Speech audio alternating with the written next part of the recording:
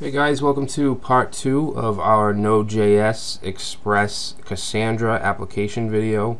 In the last video we got everything installed. We installed Node, we installed Apache Cassandra, and also we installed Git along with the command line interface. So what I want to do in this video is I want to set up our initial database along with the tables. We're actually only going to have one table. But before we do that, I just want to kind of go into what the Cassandra's data structure, because I realize that some of you may not even know what Cassandra is. And it's basically a NoSQL database, but it differs from things like MongoDB or CouchDB.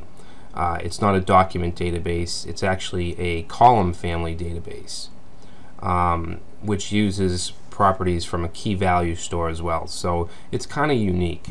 Basically, it does have tables or columns, you can call them, and very similar to a relational database in terms of how it looks, but it's actually very different when you look at the back end and what goes on. But basically, we're going to obviously start with a database, alright, and that database needs to have at least one key space, and that's basically equivalent to a schema if you are talking about relational databases. So we're going to name our key space people. Alright, and then inside the key space we're going to have a table or tables, and these are also called columns. Okay, so we are actually only going to have one column or table, and for simplicity I'm going to just call it a table from now on. Okay, so we're going to have a subscribers table, and inside the table we're going to specify the fields that we want. Alright, and right now what I want to do is just have a first name, last name, and email, but actually we need an ID as well. And first name, last name, email will all be text fields. The ID, however, is going to be a UUID field. Okay, so it's going to be a UUID, which is basically a it's a long string, and it's just a unique unique identification. It's a unique ID so that we can pull the correct rows that we want. And we're not going to manually type these in. We can actually use a generator that will generate these for us. Alright, so let's go ahead and get started. We're going to use the CQL Shell that came with the DataStax package. If you don't have this, please go back to the first video and just download and install all this software. Alright, so we are now in the CQL Shell, and one keyword that I want to show you is describe. Okay, so you can describe tables, key spaces, pretty much any object, and I'm just going to say describe key spaces. Okay, and by default you should see these three key spaces. We have system traces, and then the Ops Center program, which is the GUI, the browser GUI program, also has its own key space. Okay, now what we want to do is create a key space. And like I said, we're going to call this people. Now we also need to specify our replication values, because Cassandra is used often for just huge amounts of data, sometimes spanning across multiple data centers. So you just need to specify how many nodes you want for replication, and you also need to specify the class. Alright, and how we do that is say with replication equals, and then in here we need a class, and basically there's two classes we can choose from. One, the one that we're going to use, is simple strategy. Alright, and this is used for typically if you have a single node or you have a single data center, you would use this. The other one is called network topology strategy, and that's what you would use for if you're using multiple data centers and you just have a huge amount of data. Alright, so that's the class, and then the next thing we need to specify is the replication factor. And that basically means how many nodes you want to designate for replication. And I'm just going to put 3, although it really doesn't matter for us. Okay, so let's see what happened here. Unable to find strategy class. What did I do here?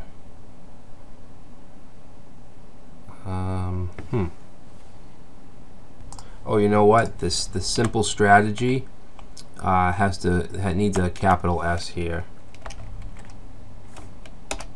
Alright, so there we go. So now if we go back and say describe key spaces, you can now see that we have the people key space. Now if we want to use it, we need to say use people. And now you can see that this prompt here has changed to people. Alright, now CQL is extremely similar to, and in most cases identical to SQL. Alright, so we can say select all from and then a table. We can do that. Okay, so let's go ahead and create a table. And again, just like SQL, we're going to say create table, and I'm going to call this subscribers, and we need to specify the fields that we want. Alright, so the first one is going to be an ID, and it's going to have the it's going to be the UUID type. Alright, and then the next one will be, let's do email, and that'll be text, and then we'll do first name, which will be text, last name, also text, and we'll just leave it at that. Alright, so now we need to specify our primary keys. So we're going to say primary key and ID. Okay, we're going to put in ID. Now the way that this works is quite different than a relational database.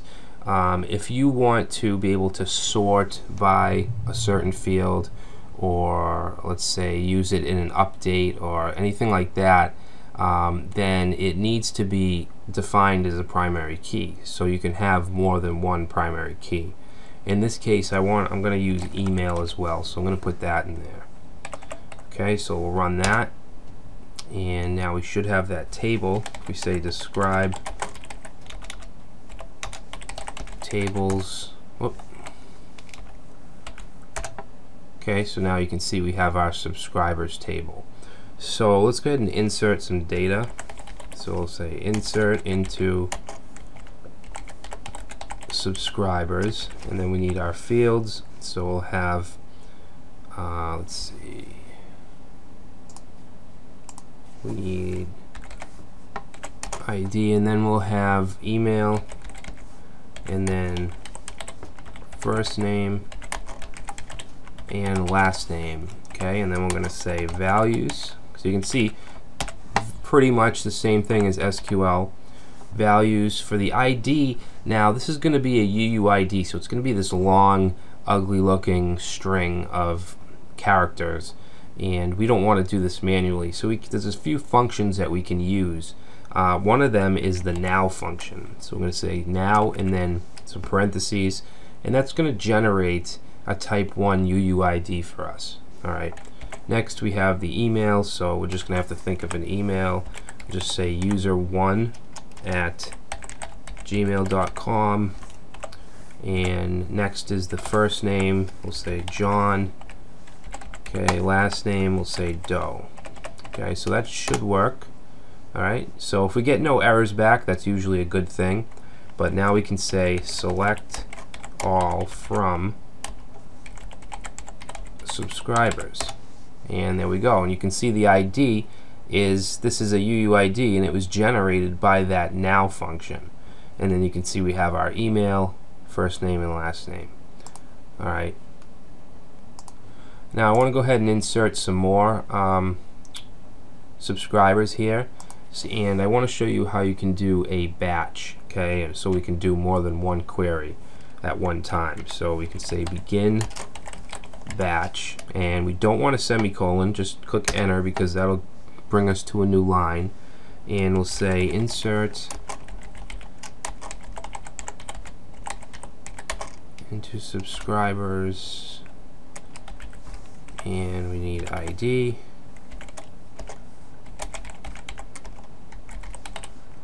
first name, last name, and then we want our values. Okay, values will be again, we're going to use the now function, and then we'll say for email user2 at, let's say, yahoo.com. Make sure that you use quotes if you're using strings.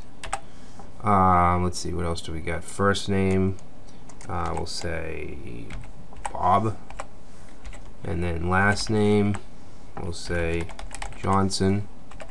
Okay, so that's one. Now, without a semicolon, we're going to click enter again, and we can do our next one. So insert into subscribers.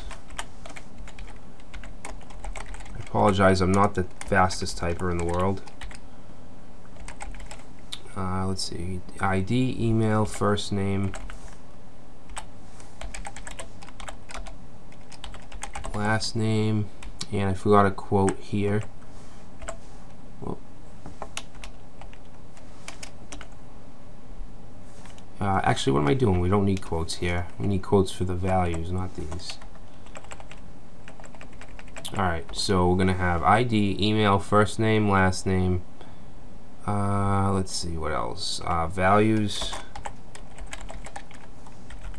So for values, we're going to use the now for the ID. We're going to use, let's say, user3 at yahoo.com. We'll say William Smith. Alright, and that's good. So without the semicolon, I'm going to click enter again, and then what we want to do is apply batch, semicolon. Alright, so that should have ran. So now if we go in and we select all from subscribers, now we have our 3 users. Alright, now we can add a where clause. So let's try to do select, let's say select first name, last name from subscribers where email is equal to user2 at, what do we have, yahoo.com.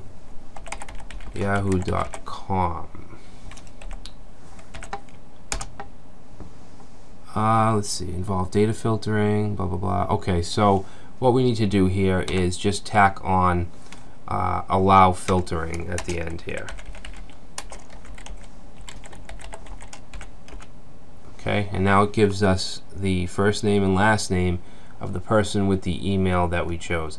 Now, one thing that I should mention is that I believe that if you want to add a where clause, I think that this field has to be a key, a primary key, but I'm not positive, so let me just try something.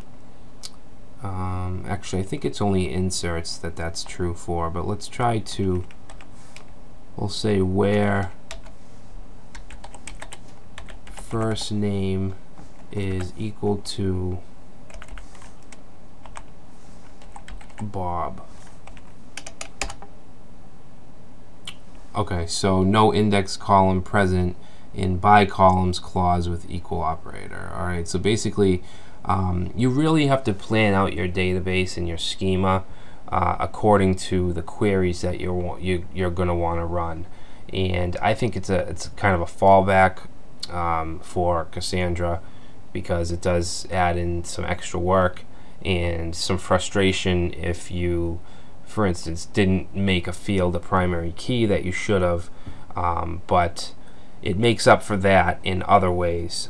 Extremely scalable, really fast, can handle huge amounts of data, things like that. So we have a couple subscribers in our database.